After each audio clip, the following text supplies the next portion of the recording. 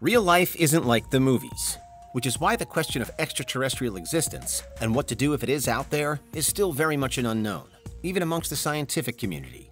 There are some who espouse that we should attempt contact at all costs, while others fear that this would be a very, very bad idea. This is Unveiled, and today we're taking a closer look at the real reason why aliens probably will kill everyone. Do you need the big questions answered? Are you constantly curious? Then why not subscribe to Unveiled for more clips like this one, and ring the bell for more thought-provoking content. Much of the debate surrounding the presence of alien life is today scattered across a number of theories. Some are more outlandish than others. One of the perhaps most compelling, however, is known as the dark forest hypothesis. First and foremost, it's an idea that suggests that alien life does likely exist. But even so, it argues that contact with any other civilization by that alien group might be considered so frightening and fraught with danger that it would be best to actively avoid it. ETs that are advanced enough to survive deliberately choose to remain silent because to do otherwise might invite the potential threat of annihilation. So the theory goes. When reaching out into space, then, the most intelligent species are those that do so with utmost caution, slowly and tentatively finding their way, as though they're trying to just quietly shuffle through the leaves and branches of a forest. In a sense, it's an idea that can be applied historically to life on Earth as well, where we have mutually assured destruction. Broadly, this principle states that one nuclear superpower is inevitably kept at bay by another nuclear superpower thanks to that other power's nuclear capability. If one were to ever go on the offensive, it would initiate a retaliatory strike that would ultimately destroy both parties. It's then only a small step from these modes of thought back to a wider consideration of our place in the universe. What if, for example, an alien civilization contacted by Earth turned out to be hostile? It's not exactly unlikely. Most stars within our galaxy are significantly older than the Sun, so chances are that a nearby alien colony could potentially possess technology that's much more advanced than ours is, and that technology could easily seal our doom. But perhaps let's not run to our apocalyptic end times before we can walk to them. At a more basic level, scientists and policymakers today have to consider the process and ethics of interstellar communication. The SETI Institute was founded in 1984 as an organization dedicated to the search for extraterrestrial intelligence. SETI continually listens to and observes the stars, and that's despite an almost ever-present line from within the US government and the Pentagon insisting that there's no evidence that alien life exists. Additionally, METI International, i.e. Messaging to Extraterrestrial Intelligence, was founded in 2015 in the hopes of more actively establishing contact by the sending of messages to hypothesized alien groups.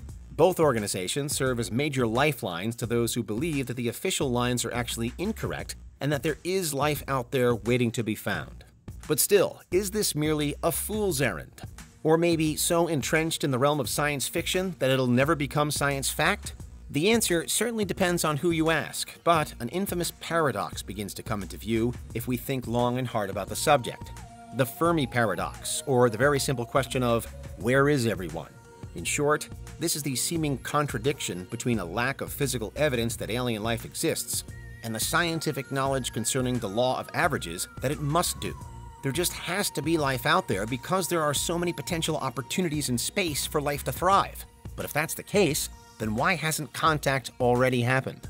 One solution says that it could be that our technology just isn't advanced enough yet, that we simply aren't heard by those we're trying to contact, or that we don't understand if they ever try to reach us.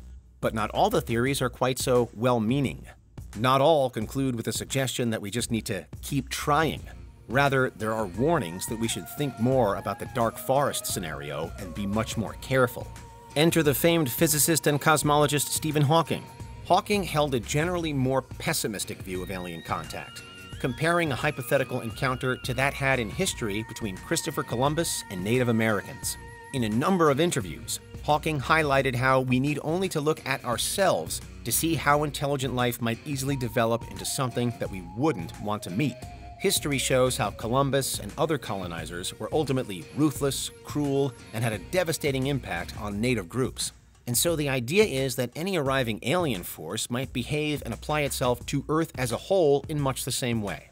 Hawking isn't the only scientist to have raised such concerns either. For example, a 2011 report co-authored by NASA's Sean DeMogle Goldman while he was at Pennsylvania State University, developed multiple potential scenarios for alien contact, including ones in which selfish aliens work solely for themselves and ones in which they wield unintentional and/or intentional harm to our societies. Furthermore, there have long been theories that advanced aliens might knowingly attack us in a bid to preserve other alien groups, to protect those groups from us. A scenario in which, again, ultimately, we would be basically helpless. All of which means that, while it might sound like a dilemma out of a movie only, the question of whether or not we should cry out against the dark forest, whether or not we should ruffle those leaves and branches of the universe, remains entirely valid in real life. Because do we really want to hear from whoever might answer our call? Douglas Vakoch, the president and founder of METI International, naturally counters that we should. In a 2016 article for Nature Physics titled In Defense of METI, he argues that if they, the aliens, wanted to invade, then they most probably already would have. And perhaps there is some logic here too. But does that also mean that METI and organizations like it should go unchecked in terms of how many messages they send? In terms of the content those messages provide? Should we instead have a kind of SETI police, independently analyzing the information that we give up? Some say that yes, we should have stricter rules, with more and more questions about accountability being raised when it comes to the great unknown of space. But what do you think? Should we be trying to message aliens, yes or no? Should we be messaging them freely, or should there be a cap? To some extent, this particular horse has already bolted, however. For example, both NASA and the European Space Agency, two of the world's leading space organizations, have already directly targeted the North Star, Polaris, in recent times. NASA broadcast a Beatles song toward it in 2008. ESA beamed more than 3,000 text messages directly at it in 2016. There have been other similar initiatives too. Meanwhile, the concerns against have mounted as well, such as earlier in 2016 when multiple scientists signed and released a warning against METI, urging for debate at least around what is and isn't sent. Questions like who's in charge and who sets the rules might appear quite basic, but given that the response to these messages possess the potential to affect all of known life on Earth, they're really fundamental considerations that we perhaps need to make. And in fact, there's even some division between SETI and METI with regard to the tactics we should be employing, with SETI's John Gertz, among others, having previously suggested in a 2021 paper that METI is reckless and should bear criminal consequences. That paper ran with a subtitle regarding SETI and METI, "The time has come to regulate them both." For now, given the universal speed limit of light, there's at least a little time on our hands before our probably quite primitive signals could be picked up by another force. But if and when that does happen, we could well be in serious trouble. If nothing else, then Earth and humankind might be seen as the latest energy hotspot by a Kardashev Type 3 civilization somewhere, intent on harnessing and conquering all within its path. For those against, METI might double up as waving our own red flag at that particular bull. Ultimately, of course, we don't know.